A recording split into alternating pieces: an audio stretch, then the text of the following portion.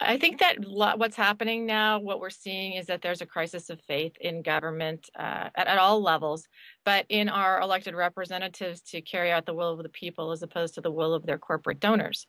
And so people are starting to look towards state ballot initiatives as ways to essentially, have some sort of governance when that role is being abdicated by our elected officials. So I think there's a lot of attention, and I think that the Washington initiative, tax initiative that Nathan brought up, is actually quite interesting. In many regards, the anti-tax crusaders are working in the interest of big businesses, corporations, the wealthy, and they use small tax cuts for middle class people as part of a sort of a poster child for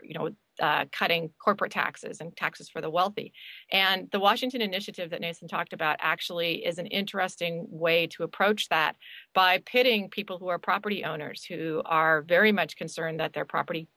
especially older people who are likely to vote this year, they're very concerned that the value of their property has gone down and they've had a lot of their wealth tied up in it. And so we'll see if they're able to